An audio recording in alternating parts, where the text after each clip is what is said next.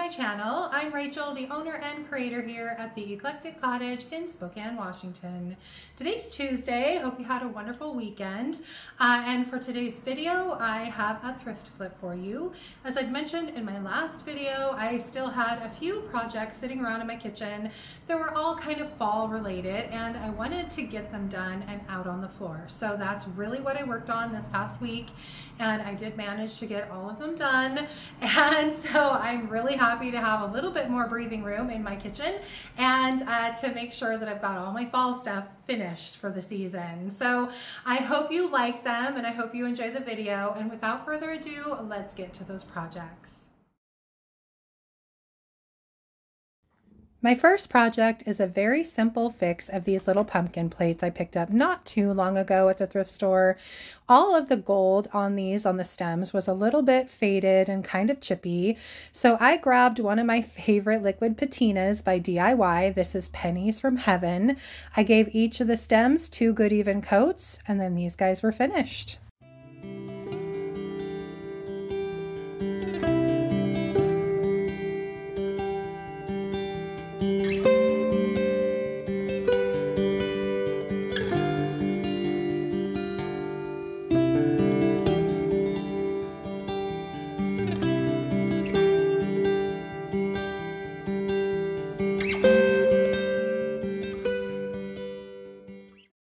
Project 2 is this little ceramic owl that I snatched out of my garage. This thing's probably been in there for a couple of years, and I figured it was finally time to get it done and out on the floor.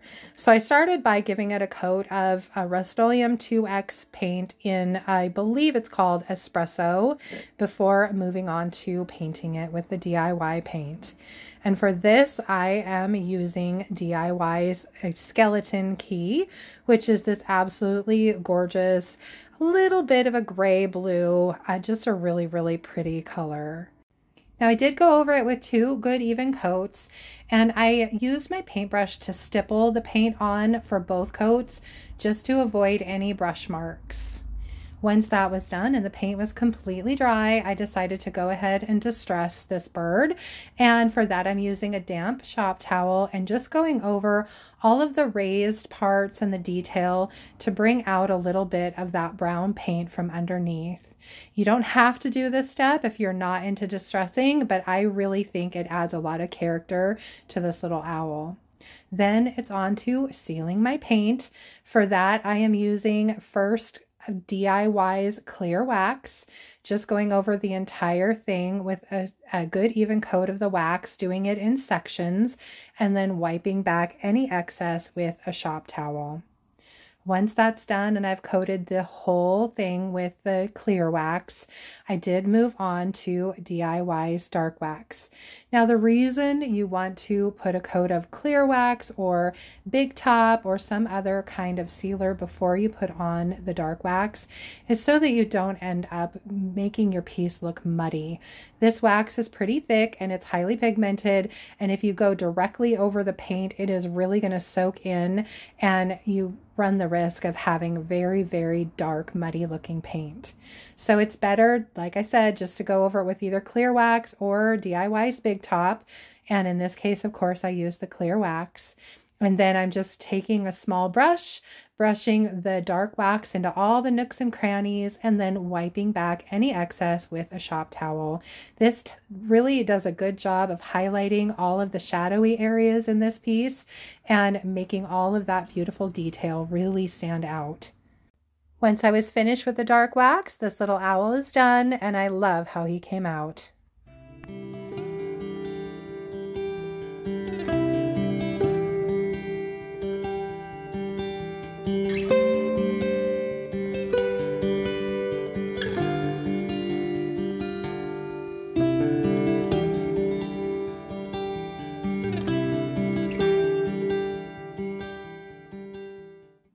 This next project is one of my very few roadside finds.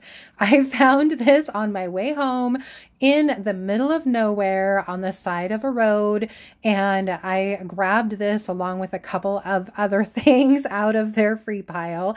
And as soon as I saw it, I was like, what a perfect little project for fall. I figured it just needed a good paint job on that frame. So I masked off the frame and gave it 2 good even coats of DIY's Gypsy Green. I thought that would be a perfect color to match the green that was in the leaves on this picture. Next, I decided to go ahead and distress some of the areas on this piece just to highlight a little bit of the detail around the picture and then on the edges and bring back a little bit of that light colored wood. It kind of matches the colors in the leaves a little bit, so I wanted some of it to show through. Once that was done and it was completely dry again, it's on to sealing my paint. Now, anytime you use DIY paint, you want to seal it either with a wax or some sort of a top coat. For this, I wanted to go over it with dark wax in a couple places, so I chose to use the clear wax as a first coat, wiping it back with a shop towel as I went. Once that was done, it was on to dark wax, and for this I'm using DIY's dark wax. And I grabbed a little detail paintbrush and just went over into the grooves with some of that dark wax, and then just right next to the grooves just to add a little bit of a shadowing and again highlight some of the details in this frame. It didn't have a lot of architectural interest, and I thought this would be a great way to bring out some of the detail that it did have. And just a reminder, the DIY products that I'm using in today's video can be purchased through my website, and that's www.theeclecticcottagespokane.com. Once I had gone around the entire piece with the dark wax, it was time to remove the tape, go around the edge. I usually use a screwdriver to just make sure there's no paint residue stuck to the glass in the edges, and then clean it up with a little bit of Windex, and this piece is all done.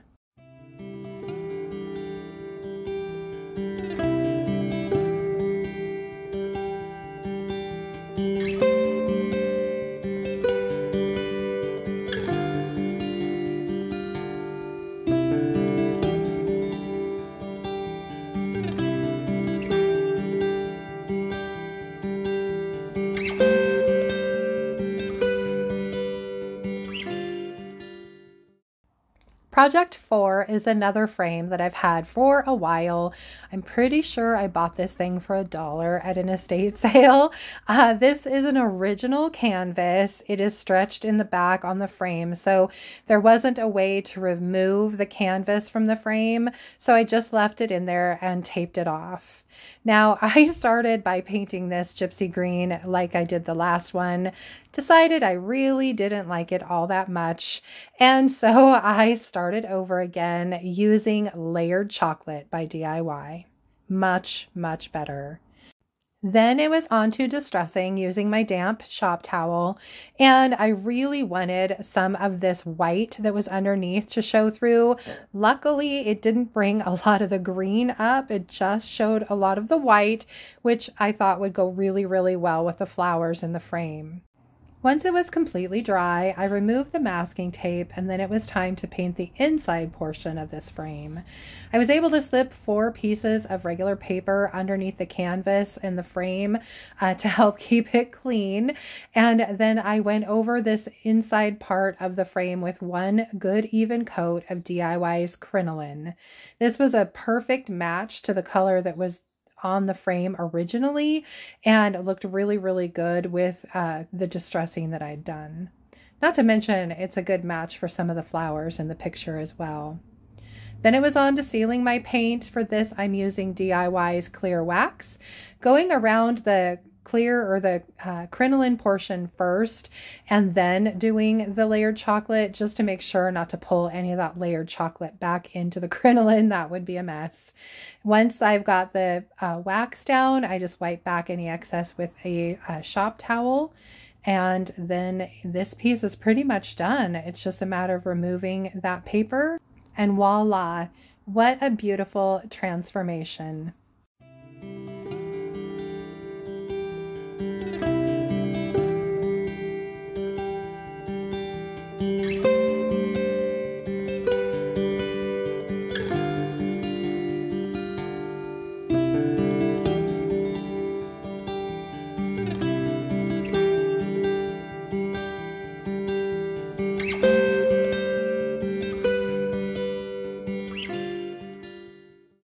My fifth and final project are these two pumpkins, and I saw this technique done a couple times by a couple different artists that I wanted to try with these.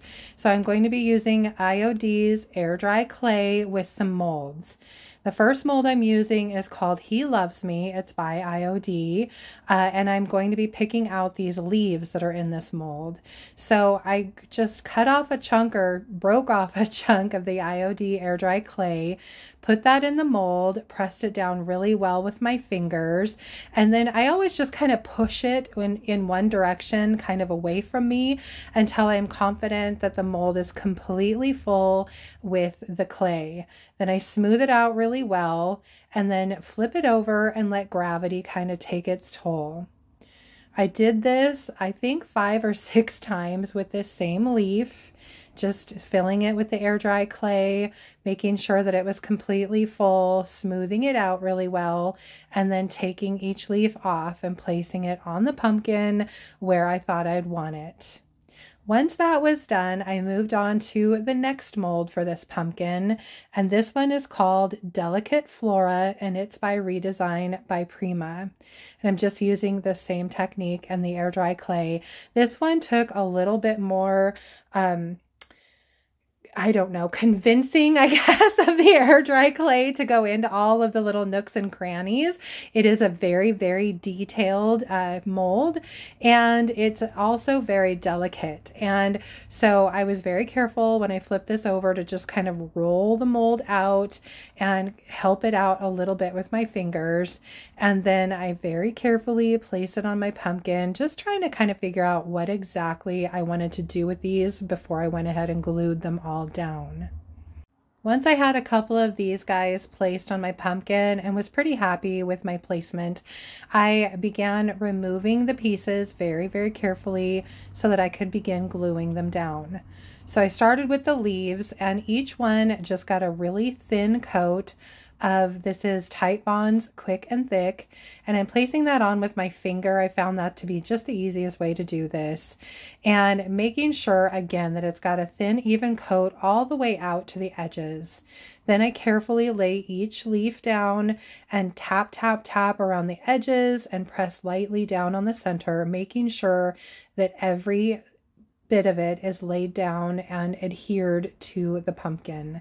Now with the glue, you just want to make sure again that you've got a thin coat. The last thing you want is glue oozing out from under your piece as you put it down. So once I have the leaves all in place and I'm happy with how they look, I go back to the little floral molds and start placing them kind of on top of the leaves, just in the center. And again, pressing them very carefully down with my fingers, making sure to touch every last little bit of the molds so that they have really, really good adhesion to the pumpkin. I then just continued working my way around the pumpkin, carefully placing the floral molds in between each of the leaves around the entire thing. Once that was done, I moved on to the smaller pumpkin, and for this one, I'm using the molds called Botanist Floral and Delicate Flora, both by ReDesign by Prima.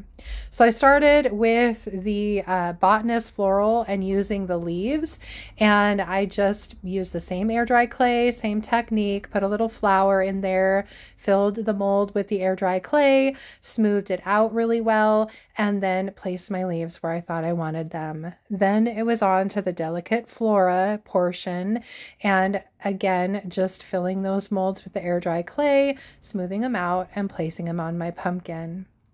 Once I was happy with how both of them looked, I let them dry completely overnight, and then it was on to painting. So for this, I am using, the big one is going to be Summer Crush. This is a gorgeous, gorgeous orange by DIY. Absolutely love this color for fall. And I am very carefully painting the molds, trying to get down in between all of the little nooks and crannies. And then I did go back and paint the bottom of the pumpkin. I just didn't get any video of that. And then for the little one, I'm going in with DIY's Gypsy Green. And again, just very carefully painting those molds, making sure to kind of push the paint down into all the nooks and crannies of those molds.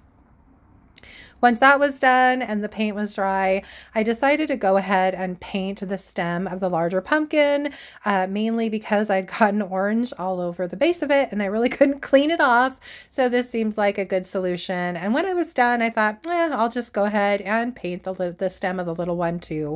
Then it was time to seal my paint. For this, I am starting off with a coat of DIY's clear wax, working that into all the molds and all the nooks and crannies of this pumpkin and making sure it has one good even coat of the wax, then very carefully wiping back any excess with my shop towel. Once that's done, it's time for the dark wax. Now I took a smaller brush and really kind of loaded it up and tried to get the dark wax especially down into all the grooves and the nooks and crannies of these molds, just to make it look nice and grungy and really, really highlight all the details in these molds. For the main body of the pumpkin, I did thin the wax out just a little bit with some mineral spirits, just to make it easier to go over the body of it. And then I wiped back any excess with my shop towel. I just worked my way around this entire pumpkin, making sure to go over the bottom and all the sides with that dark wax. Once that was done, I went over the grooves again with a little bit more dark wax just to highlight them. And then the big guy was ready for the next step. And then it was on to finishing up the little pumpkin. Same process, starting off with that clear wax, giving it a one good even coat all over, and then going back over it with that dark wax, being especially careful to get that dark wax down into all the nooks and crannies of those molds, and then wiping back any excess with my shop towel. This one I had a little bit of fun doing some shading in all those cute little grooves that it had by using some more dark wax, and then very carefully wiping back the excess with a shop towel. And then it's finally time for my favorite part of this whole process, and that is the gilding wax. This is DIY's Golden Rule gilding wax, and all I did was take my finger and lightly wipe the wax onto the tip of my finger, and then little by little worked it over all of the details in these molds, just a little bit at a time, wiping that wax onto the piece. And since this is a finishing wax, there's no need to go over it. It's a done deal. And then it's on to the little pumpkin. Look how beautifully that gold wax brings out all of the detail in those molds.